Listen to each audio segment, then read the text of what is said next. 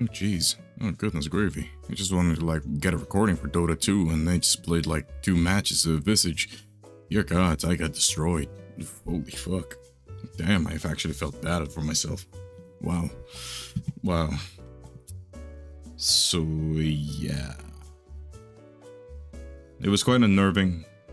I lost hard. Both were bad losses. I couldn't do anything about it. Just got absolutely wrecked.